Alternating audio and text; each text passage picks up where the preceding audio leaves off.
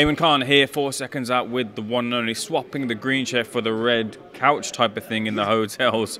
Ade Oladipo. Ade, how you doing, sir? Not bad at all, my man. Not bad. Just here in Dublin. Good to be here as well. Got here early hours of this morning, and excited for this one.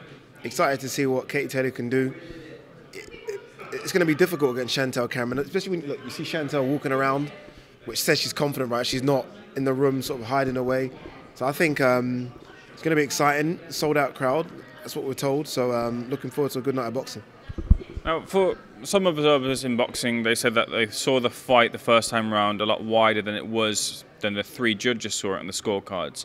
But that gives Katie enough room or wiggle room to improve on a couple of things, fine-tune a few things and win the fight on the scorecards. Do you feel that there are small adjustments that Katie can make to get that victory? I'm not sure. I remember the scorecard, so 95-95 and I think 96-94 twice for Chantelle. I didn't see that watching it back. Watching it ringside, because remember Andy Lee was on comms and I was listening to him and he was getting excited at everything Katie did in the crowd. So it made you maybe feel like the rounds were a lot closer. I thought Chantelle won it a bit more comfortable than that. So there's a lot of adjustments that need to happen. I thought Chantelle bullied her. I thought she looked the stronger of the two. Katie's known for her hand speed. I thought Chantelle competed in that department.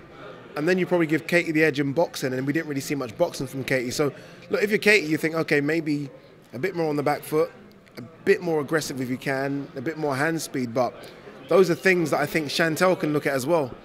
And not only that, but remember Chantelle came here last time, let's be honest, sort of not knowing what she was going to do. Not knowing how she was going to handle the Irish crowd, not knowing how she was going to handle the booing, not knowing how she was going to handle fighting arguably the greatest female fighter of all time. And she probably went in that first round, thought, it's not as difficult as I thought it was going to be. So I think we're going to see a lot more confident Chantelle as well. Obviously a lot bigger, will rehydrate to be a lot bigger, a lot fresher, a lot younger. And she hasn't had the wars that Katie's had. I don't think we talk about it enough in female boxing, sort of punishment.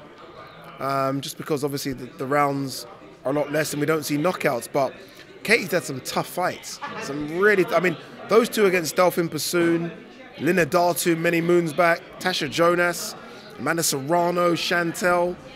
So the wear and tear has got to come sometime. Plus she's 37.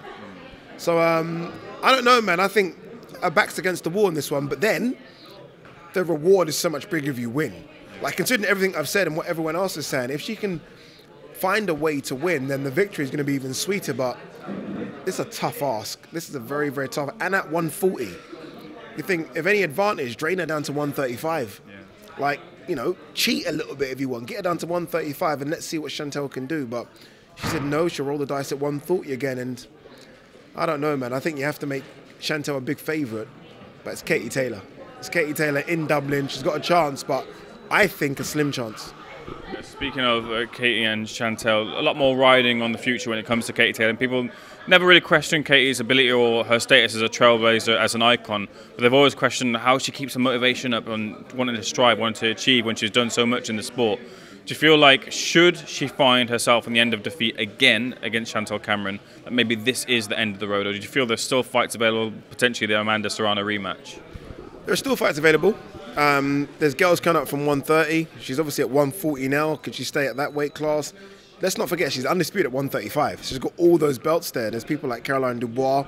Does she really want to take on that kind of younger generation when she doesn't need to? Will she want to go out on back-to-back defeats, considering everything you said about her being the trailblazer, the icon? It's going to be tough. I think it depends on how she loses. If, we're jumping here, but if she loses, I think it's how. If it's a war and it's close on the scorecards and we're genuinely saying ringside that's close, then maybe there is an argument to go down to 135 and have a couple more fights.